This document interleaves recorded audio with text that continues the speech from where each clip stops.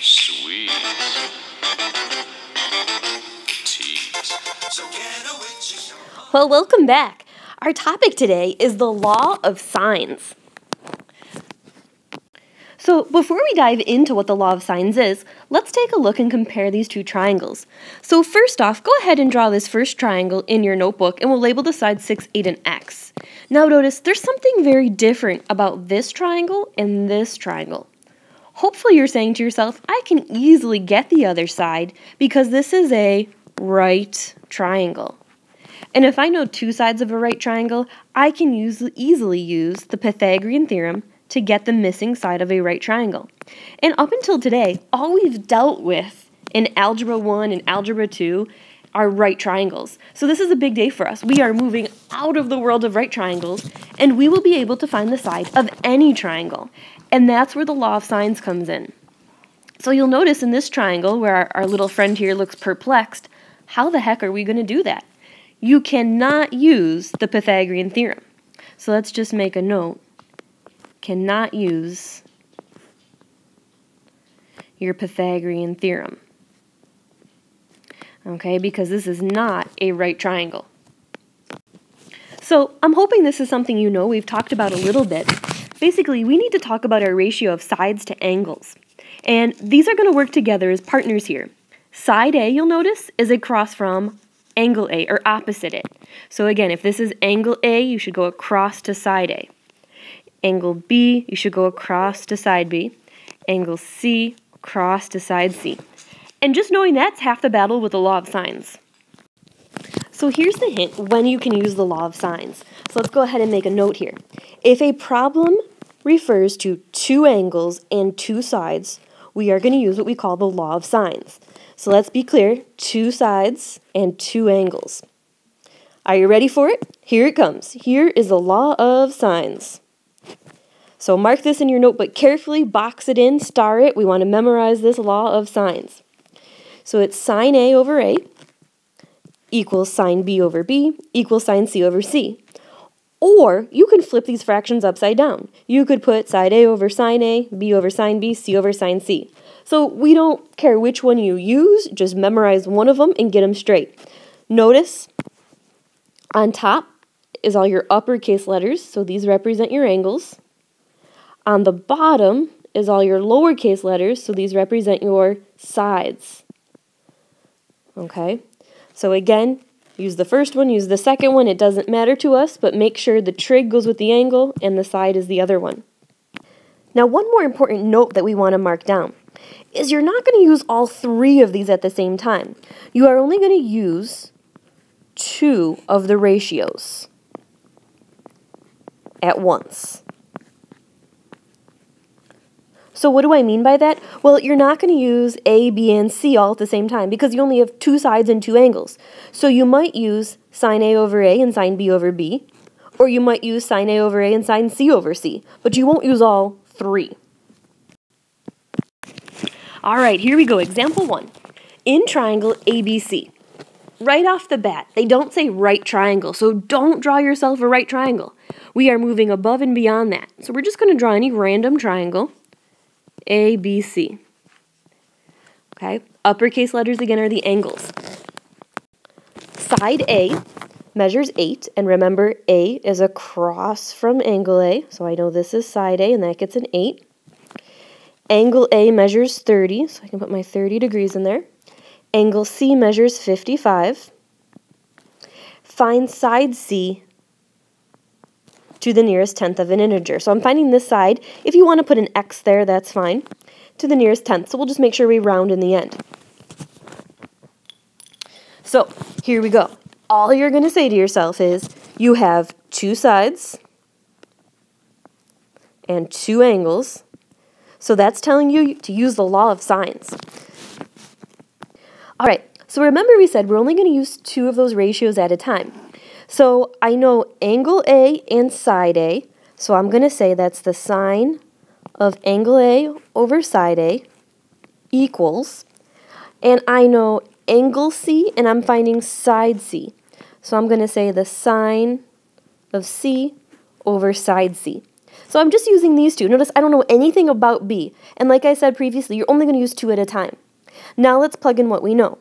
The sine, angle A is 30, and side A is 8, equals the sine of 55, and side C is what I'm looking for, so I'm going to put an X there. All right, at this point, I'm just going to cross multiply. Let me grab colors here. I'm going to multiply these two together, and I just want to be clear that you're always going to write this single term in front. So it should say 8 sine of 55 equals, when I go this way, again, put that single term in front, x sine of 30. And now I want to get x by itself, so my goal is to divide both sides by the sine of 30.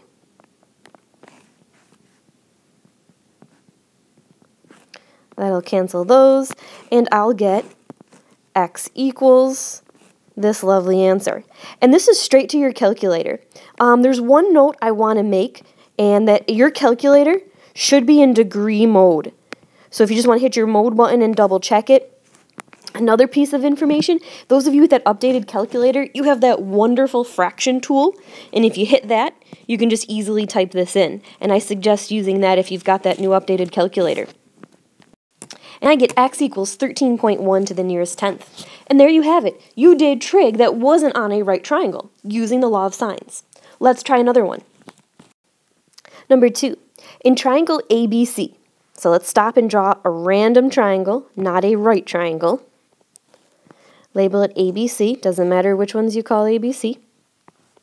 Angle B equals 80. Angle C measures 34 degrees. Side A is 16. Find the length of B to the nearest tenth. So I'm going to put an X here. All right, now they tried to be a little sneaky here. Notice, you know angle B, and you're looking for side B, so those go across from each other. That works out perfectly. Now, you have angle 34, but do you know the side across from it? And hopefully you're saying no. And you have side 16, but you don't know the angle across from it either. Well, you have to figure one of them out. And hopefully you're saying you can easily get this angle here. What do you know about degrees in a triangle? Well, remember, they all add up to 180 degrees. So if I take my 180 degrees, and I take out 80, and I take out 34, I believe, if I did my math right, I should get 114 degrees. And that's what I'm going to call this angle. So I had to do a little bit of math before I could actually set up my law of sines. Now I can say I have this side and the angle across. Remember, you want those partners, side and angle across, side and angle across. All right, now we can set up the law of sines. So notice I'm using the A's and the B's. So I'm going to say the sine of A over side A equals the sine of B over side B. Even though I knew something about C, there just wasn't enough information. Plug in what we know. So I'm going to take the sine of 114 over its side, which is 16, and the sine of 80 over its side, which is x. Carefully cross multiply. So I've got x sine of 114 equals 16 sine of 80. Okay, so again, notice that single digit should be in front when you cross multiply. And if I want x by itself, I'm going to divide by the sine of 114. And if you've got that fraction update, you're typing this in that fraction bar, you can't screw it up. Be very careful. And I believe it's set to the nearest tenth. I get x equals 17.2. All right, now we found two sides. Let's try an angle problem. In the diagram, A equals 55, C equals 20, and the measure of angle A equals 110. Find angle C to the nearest degree. So again, so far we've done two sides. We're going to find an angle now. So let's get our triangle ABC drawn.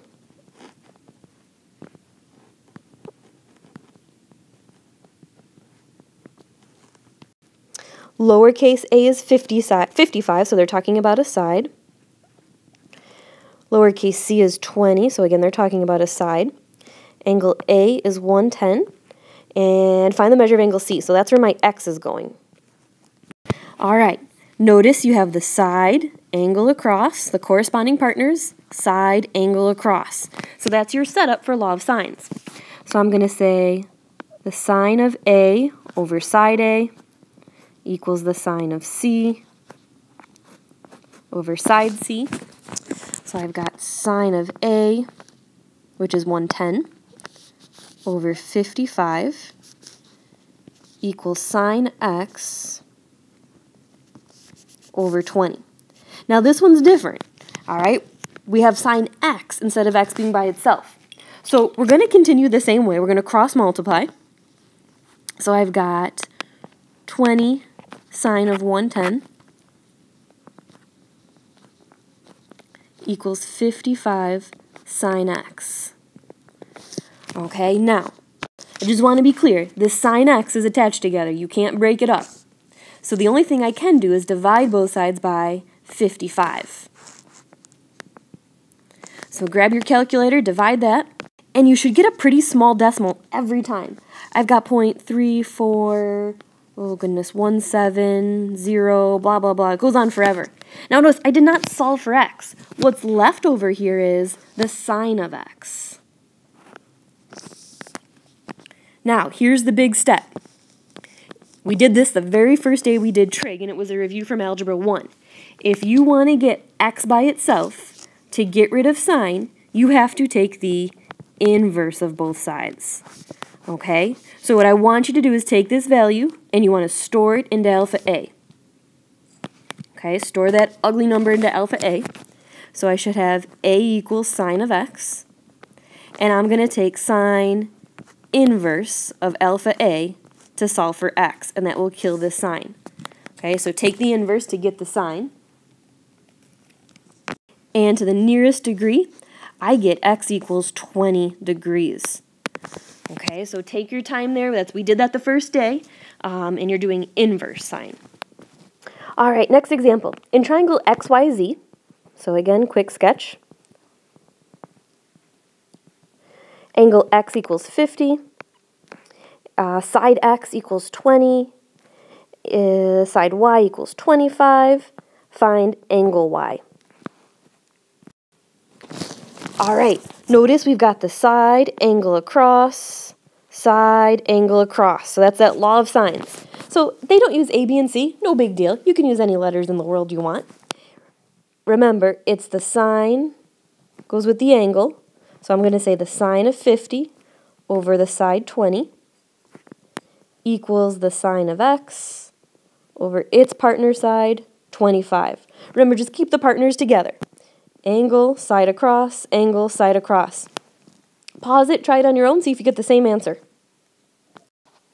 So I've cross multiplied, I'm dividing by my 20, and when I type this side in, I get 0.957, blah, blah, blah, blah, blah. Store that into alpha A equals sine X.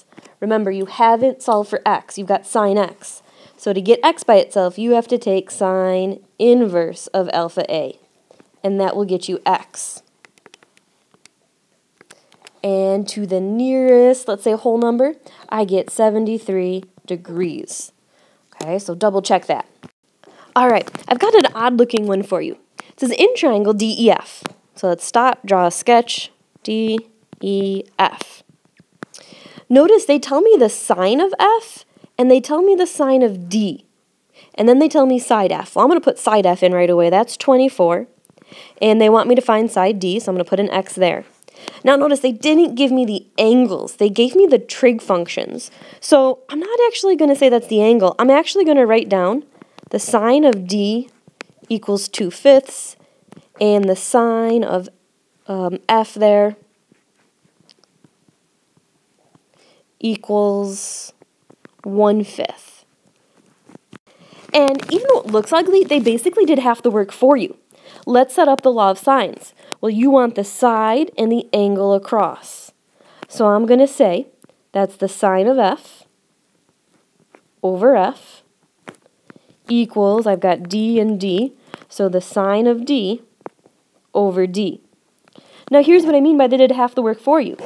What is the sine of f? Well, they told us the sine of f is 1/5. So I'm going to put that on top, divided by f, which is 24, equals the sine of d, which they told you, you don't have to do anything fancy, 2/5, over side d, which is x. And from this point, I'm just going to cross multiply. X times 1/5 makes 1/5 x.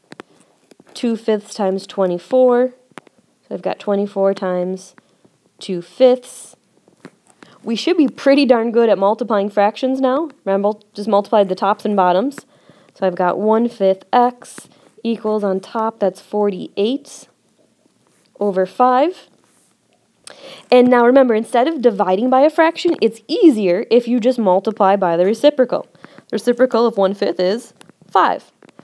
So just multiply both sides by 5, that kills that, or you can use your calculator. This is 5 over 1, so my 5's cancel, and I get x equals 48. Well, hopefully you're feeling pretty good with the law of sines. Remember, the whole trick is to find the side, and you want the angle across. All right, we're looking for those partners, side and angle across. So it's the sine of A over side A equals the sine of B over side B. And you're just going to use those two. Well, have a great night, and we look forward to seeing you tomorrow.